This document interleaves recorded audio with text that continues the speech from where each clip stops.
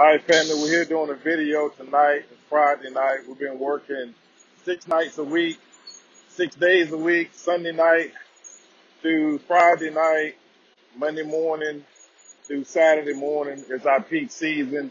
So tonight we're at Blythe with the asphalt plant. The truck just got soaked down. He's getting ready to go under the silo. So the family always wondered where the asphalt come from that they pave the roads with is an example of the truck going under the silo to get loaded with the asphalt. We're working tonight on 45, paving 45. Just wanted to shoot a quick video for the family to let know what's going on with Silverback Brothers, the dump truck company I own here in Charlotte, North Carolina. Thank you, family, and have a great night.